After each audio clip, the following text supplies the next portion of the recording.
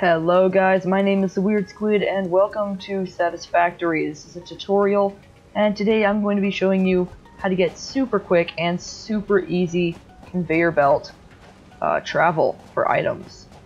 So here I've set up a little system to showcase this tutorial, and basis of it is that you use storage containers as well as conveyor belts to not only save tons of resources, but make the item travel so much quicker. So here I've set up a little system. I'm going to put 2 items into this storage container here. It will split it, and I've actually given this conveyor belt here a bonus for pretty much everything. It's actually a shorter distance because it wraps around the inside. It has a shorter conveyor belt leading into it, whereas this one does not. But you will see that this system right here with the storage containers is still much faster. So let's go ahead and try this out. And here we go. So you'll notice that one is going, and that one has now just entered the system, and you can see that it was already going much faster. And so now we will wait. As you can see, this was much faster than this, which is not even halfway there yet. And again, it's way cheaper. I used exactly 38 steel beams creating this setup, storage containers, and about 200 creating this inside track. Okay, I've gone ahead and created a separate platform right here so that we can build our system, and I can show you how to do it. So first, you want to place down a storage container in the direction that you're going. Then, you hold down Control and continue to walk down the line, placing storage containers as you go.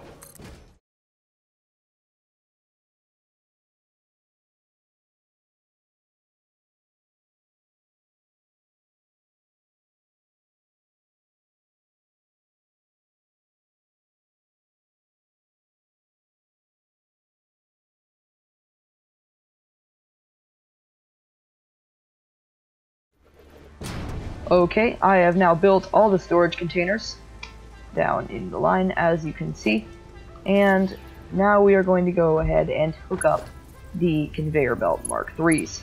So all you need to do is basically just go down the line and double click.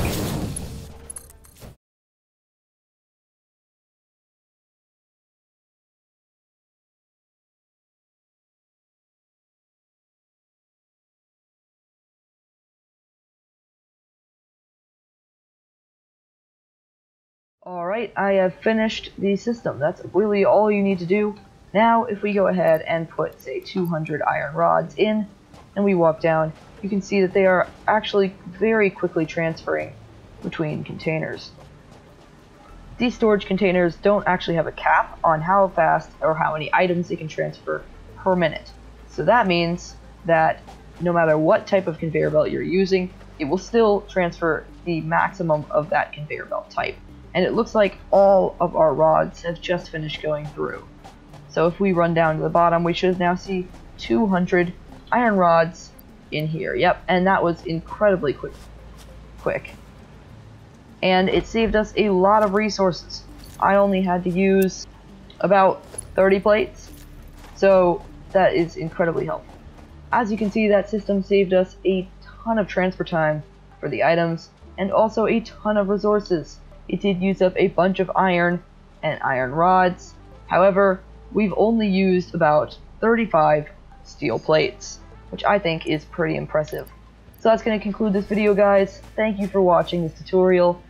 If you did like the video, please give it a like. If you want to see more like this, I will leave a poll on the screen right here if you want to see more tutorials for my channel. Thank you for watching. Peace out.